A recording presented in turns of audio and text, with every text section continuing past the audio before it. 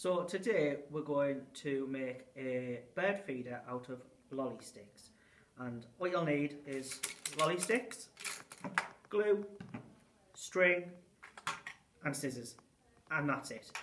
If you're feeling a little bit brave, you could go for a more elaborate design, but today we're just going to go basic.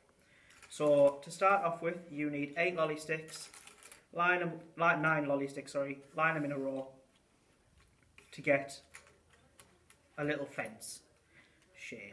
1, 2, 3, 4, 5, 6, 7, 8, one more, 9, and then with your glue, spread generously on the lolly stick, and you're going to use that across lengthways to support the ones that you've just done. You can use a glue stick spreader if you prefer not to get your hands mucky, but you will get a little bit sticky doing this. So you'll end up with something that looks like that. I'll leave that one to dry and use this one. Next, to make it extra secure, because we want birds to be able to land on it, we're going to put a zigzag diagonal across. You can just spread the glue onto the main lolly sticks like that. And that makes it extra secure. Now we want the birds to be able to land on it, so we need a little perch. So go in the same way as your lolly sticks, from the middle stick and the other side. We're going to make that perch like that. Okay, so that's what it looks like. We can ignore this for now, but we will need that later on. Next, we're going to start to build a frame, some protection for our birds. So we're going to make a square.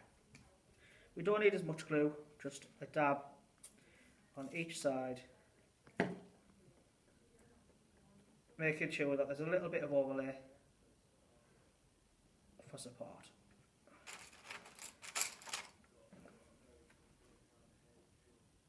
You might have more glue than me, but this is fine for now.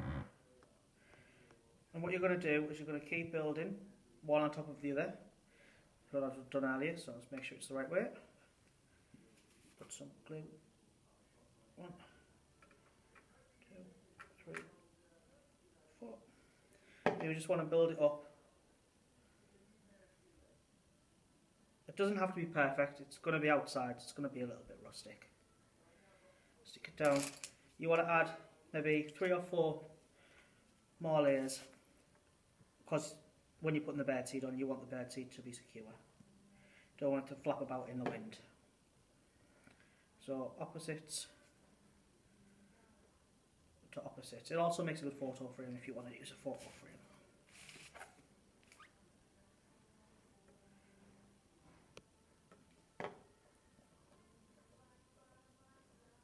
So that's done for now. You can see we've got quite a thick frame. It is going to be wet, so you're going to need to set it aside. And you'll have a frame that looks like this. So at this stage, it's sensible to add the string. So I've already done 3. But you need quite a nice length. Tie it around the bottom of the side that you don't want. You might be better at knots than me, but a simple knot that you would do with your shoes would be fine. And then you can fasten them together in another knot, so it makes sort of a tent shape or a pyramid. That's why you need it quite long, because you need to dangle it from something. But you can decide that when you do it, how much give you want to have it. So I've done mine, but there you go. So now, leave it there. We've got our base, but we need to make this secure for our dicky birds because we don't want it to fall off. So all I want to do is, using the one I made earlier, I'm just going to glue it together like this so that the stick is secured. So I'm just going to pop some glue along there like that.